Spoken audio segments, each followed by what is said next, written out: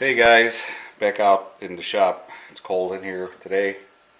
Got a little project. This is the project of today. I've got a hope you can see this. Let's see. Got a J33 chuck taper that was turned down. The shaft was turned down, and I'm going to make a bush to fit over it. And then I'm going to turn a Morris #3 taper. Hopefully be able to do this between centers, but just wanted to show you what we got for today. Trying out a new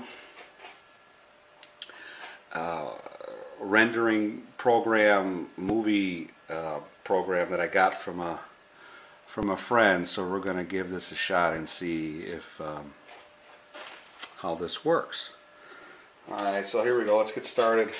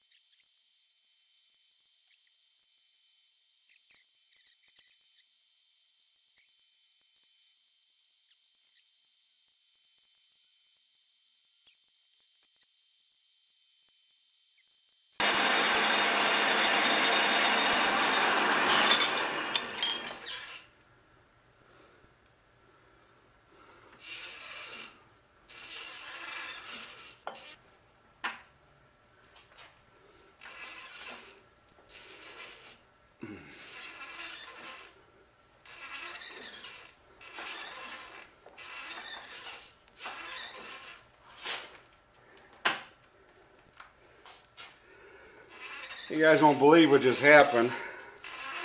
Leaning up against the lathe,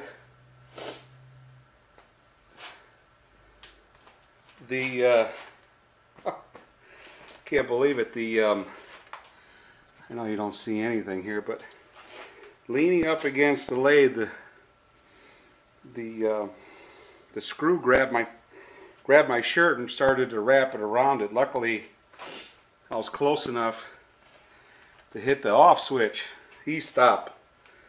So yeah, that's really you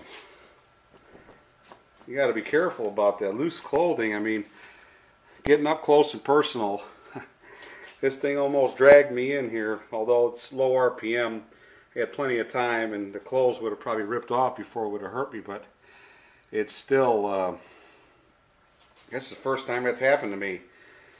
I'm usually you don't have much problems with this, but at any rate,